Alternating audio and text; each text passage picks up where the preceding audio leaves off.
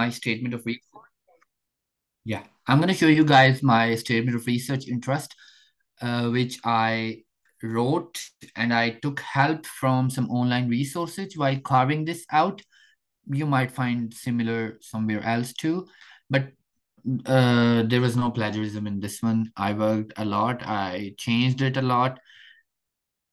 Guys, I would suggest you guys to keep it very simple. Only three areas, research areas and approach. In this one, you mention that who are you, what are you working on, and mm, what is your aim. That's all. And then you get in detail previous research experience. What I did was I worked with molecular biosurveillance of extended spectrum beta lactam with salmonella e coli in multiple avian species, which was at human animal interface. So again, I mentioned in detail what I did during this project. This paragraph is all focused about this project, what I did. And if you've done more than one project, then you should mention more than one project on this one. But again, mention only those projects that are related to that professor to whom you are sending this. I was sending this to a professor. He was also in Canada. He was working on the same enzyme and same stuff. So I wrote only this project in my experience. I did not bombard my document with everything I've done. I wrote only what I needed to show him. Yes, you are working on E. coli, you are working on ESBL. I've done this work before. Look at me, look at my ESBL work. That's all. I did not want to show him that I did some work on rabies. I did some. He's not interested. Then you have to tell them what are your future research directions. And what I did was I used again the similar words: antimicrobial resistance in food products, environment, and animals. This is mentioned at his profile, guys, like I showed you before. I used these words. Then what I did was how AMR resistant flows in the environment. He was working on this one. Then yeah, he's more animal, humans, and environment under the umbrella of One Health. Then again, at the end, the main motivation here is to probe the bacteria world to look for novel strategies to what the future silent pandemic. He loved this word, silent pandemic, because when I was looking at his profile, he was using this word a lot. Silent pandemic, silent pandemic. So this was the last word he will look at when he will read this document. Just put yourself in his shoes, and like a student is sending you something, and you usually look more like at these lines, at these lines, and then you will go to the end, and then you will go, okay, okay, okay, okay, okay, okay, silent pandemic, okay. So this was a whole statement of research interest. If somebody wants to have a detailed look, you can just go to Hamza's YouTube and you can pause the video and you can have a look. What else I need to share, Hamza? Yes, thanks for sharing it. So, would you please share your resume, cover letter, email Uh, structure for supervisors which yeah, you use? I can share an email. I can share an email. I Perfect. would let just give me one minute, please. What I need to do is, yeah, I need to share an email. You can see my screen. Sorry, I'm just seeing your previous document. SOP. Yeah, SOP. That's cool because I don't want to show. Okay. you are playing with us. No, guys, keep your privacy. Don't tell everything to everyone. Yes, especially nowadays to Pakistanis. Nah, never to Pakistanis. Stay Yeah. aware of Pakistanis. I'm sorry I have to say this, but Because they are wet, like that's why we are here to help them. We trust them. And I I'm trust, I'm sure one day your own CV like document will be inshallah. inside your professor's Hamza, email you, inbox. really, Hamza, you but guys, I'm telling you guys that I've sent this kind of statement of research interest to hundreds of professors around the globe. So if you're copying this, they know, they know it. Yeah, and So sometime they deposit these files in their Turnitin repository. So if you will submit and they are yeah, interested in you, they will put in Turnitin. It yeah, will show 100% to other student document, and it is big no to your profile. yes. Now you get. Okay, I can show you. I can show you my screen now. Okay. This one. This was an email I sent to the same professor. I showed you this statement of research interest. You can see my Sorry, screen? sorry, still no. Yeah, now you can see. No. Okay. No, Your uh, Google Doc is open. Yes. yeah. Perfect. What I did was this. This is the email I sent, and this is the same document I was showing you guys. This was the email. Dear Doctor, this. Please givings. Simply three paragraphs only. Don't mention anything which you have in your CV. You don't need to mention here. You just need to mention one major thing which can lead them to your documents. You just need to show them that. That's all. And always, if you've done IELTS or you've not done with IELTS, always write this. I am going to appear in my IELTS exam soon. Always write this, guys. Okay. They will ask if they reply you, if they're interested in you, and this is also smart strategy. If they're interested in you, they will send you an email. Okay, yes, we can work together. And when are you going to appear in your IELTS? Because they will ask about IELTS only if they want you to get admission to the university. If they want to hire you, if you want to they want you to in their group. So you can just tell them, yeah, I'm taking it next 20 days, and you can just do that right away. Always mention this in your emails. Then write about basic knowledge of these. And this is a smart line I would suggest you guys, because we all have the basic knowledge. You watch two or three YouTube videos and you have the basic knowledge. That's all.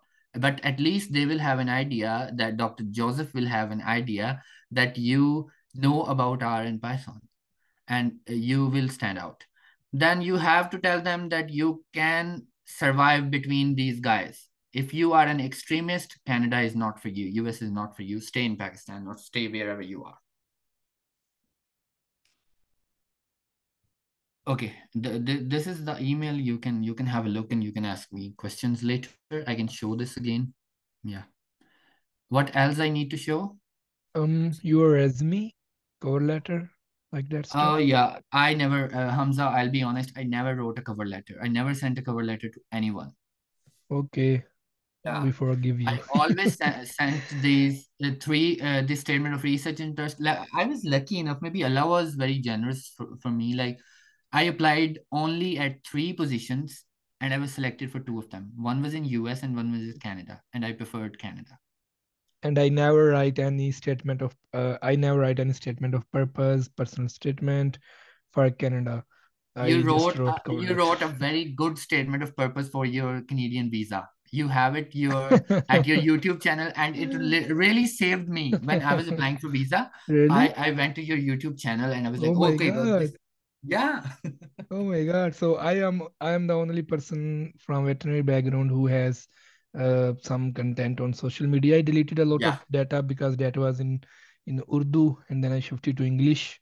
So I have to upload again visa details, but I am worried Pakistanis will get afraid when they will see those visa details. So I am hiding it until 1 year more. yeah. It's good, but that SOP video you have at your YouTube channel, it saved me. I still remember it was April when I was applying for my visa and I Mhm. was in Pakistan. I was like, how do I write that statement of research interest? And I wrote a statement of research interest. It was a statement of purpose. It was six pages long. You you can't imagine. But I got the visa in 20 25 days. Yeah. Oh, nice. Yeah. And by the way, I wrote a personal statement or statement of interest for University of Torino for in Italy and University of Kiel in Germany. I wrote for them. So in Okay. future, whenever I get a chance, I will share them. Yeah, Okay. why not? You should. Okay, where's my presentation window? So your presentation window is open, but you should go to your documents like Yeah. resume, please. Okay, yeah, I can show my resume. Sorry, guys. This resume is not very Hamza, I would not like to show. I'm very sorry. Uh, It's okay, but I would suggest you like before coming to Canada, we don't know so much about these documents. Now we know, we feel shame. I know, I agree, but still you can show and you I can no, I'm not ashamed. Guys, never be ashamed of yourself. I am not ashamed. I just don't want you then guys to okay, now you can see I just don't want you guys to think that okay. this is perfect. I have a lot of Yeah, mistakes okay. in this CV. This looks like my CV. Yeah. It's okay, no problem. Okay, Yeah, guys. please, you can scroll down. Yeah, I can tell you. I got this CV template from Vakar Beg. Vakar Beg is very well known. You know him. He is like running a Facebook group. He uploaded this CV in a Facebook group. I got this template and I just changed it according to my interest. This is Europass format. Yeah, Use file no, this is Europe Europass, but this is a little bit. I made a little modified. bit changes. Yeah, a little bit modified. Yeah. So what I did, this was education and training. Then I mentioned Mm. my work experience. You can just show in a smooth flow. Yeah, Yeah. I Okay. wrote the major. Guys, note this. I wrote only those subjects where I was applying to, because I didn't mention any kind of preventive medicine, surgery, or something like that. Because I was more into One Health stuff, so I mentioned more about this pathobiology and veterinary medicine. Because wherever you are a veterinarian. So on that. Then I mentioned about my okay, this experience I had in 2020. Yeah, in 2020, and this was after that, but I mentioned it before because this was the most related to that professor, so I mentioned it. Then after that I mentioned my publications. I was so dumb, I wrote my extension articles. Whatever I did, I mentioned here because I had this only. So this was my publication stuff in conference abstracts, then extension articles. Then there was an oral presentation. I still don't have its certificate. If Mohammed Baksh is listening to me, Mohammed Baksh, please send me the certificate. IVSA has its own style. Oh, So yeah. yeah. Then yeah, Coursera helped me. I did some courses from Coursera. Guys, there's not only Coursera. You just go to World Health Organization and they offer really good courses for One Health.